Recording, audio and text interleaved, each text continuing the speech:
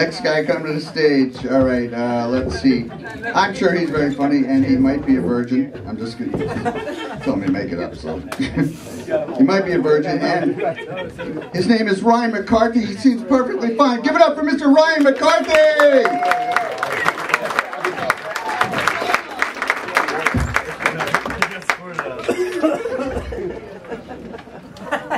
He's looking for me. Why do my legs look so good? Good question. Thank you for asking. It's all in the genes. My friend, he was killed to death recently, so I was at his funeral. They asked me to say a few words, and so I get up there and they say amphibian, rock, bookcase. I was asked to leave. I have another friend who's not dead, and he's a magician, and I asked him if he could teach me a trick, and he actually said okay. So he took a quarter, and he went, and it was gone. He made it disappear, and he said, "See?"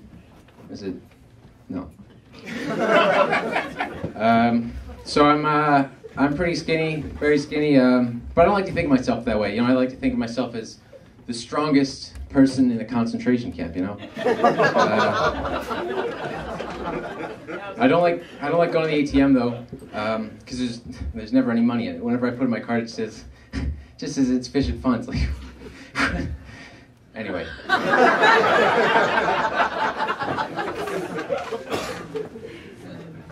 Drunk driving.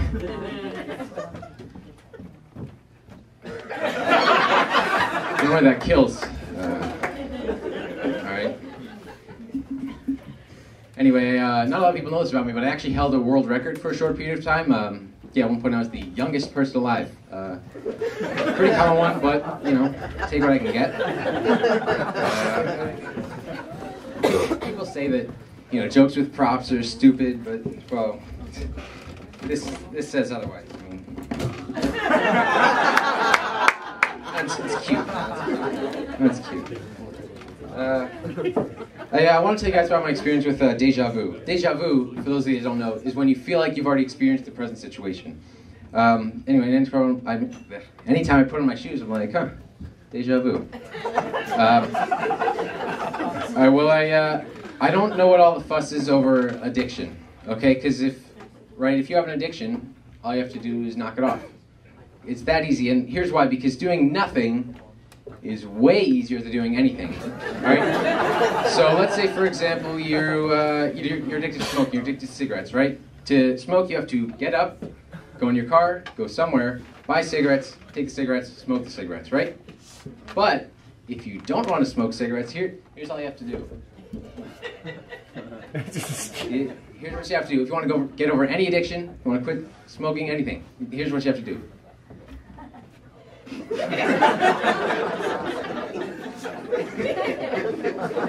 That's it. It's literally that easy. It's so easy you can do it in your sleep.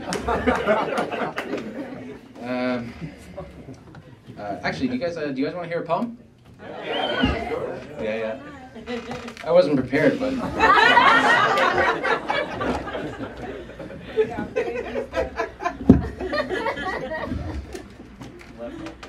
This is an original. Two roads diverged in the yellow wood, and I was sitting there with a very blank stare, deciding the road that I should, when I saw a young lad crossing the street, but he should be sad, because soon we would meet. I put my car into gear and said, "Jesus, you steer." And then right where he stood, he rolled over my hood, and onto the ground with a loud thumping sound, the boy was gone for good. But alas came a fellow who said with a bellow, "I'm calling the cops, understood?" He pulled out his phone, but we were alone, so I got into reverse, and soon I'd be his hearse. And in his red-stained attire, he ate his last meal. A tire. I backed over his head, and now he was dead. But for me, that fool crier had made things rather dire, as I could hear sirens ahead. And now I must cope, there's no hope, as I have a poor grip on the soap.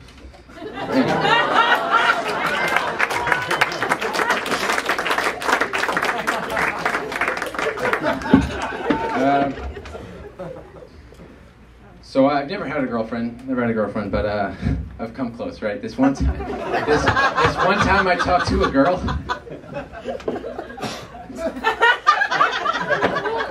Anyway. but for real, I actually found my girlfriend on Match.com, which was upsetting because I thought we had a special. That's not. Do you guys want to hear some impressions? Yeah. Great. That's another need I can't say this one.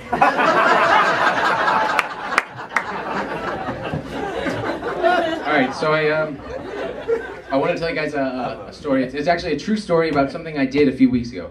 Not something that happened, something I did, because there's a difference.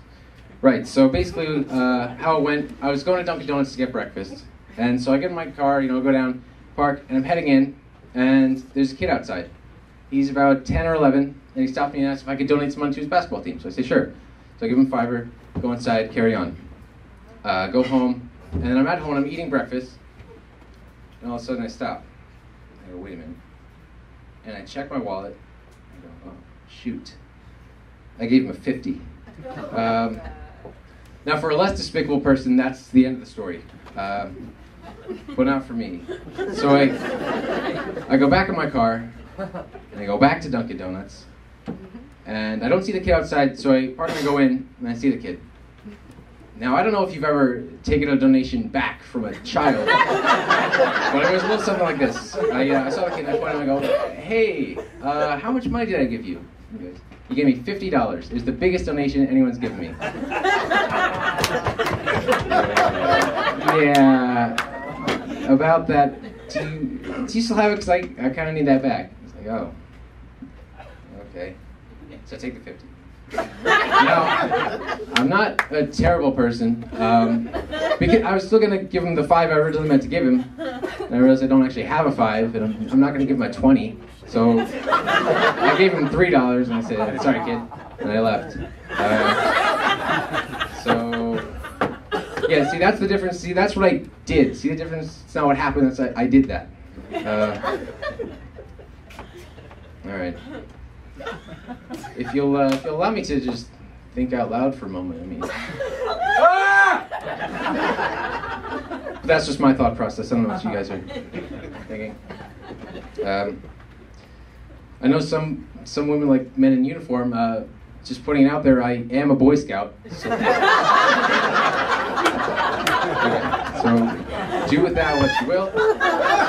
I'll be here after the show. I think there's a lot of differences between men and women, but I think that the biggest difference is that men can't carry a child in their uterus. I'm not a doctor, but I think that's the big one. Anyway, I want to tell you guys about my experience with deja vu. Deja vu, for those of you who don't know, is when you feel like you've already experienced the present situation. Anyway, I just put on my shoes, I'm like, huh, deja vu. All right, thank you very much. I'm Ryan McCarty.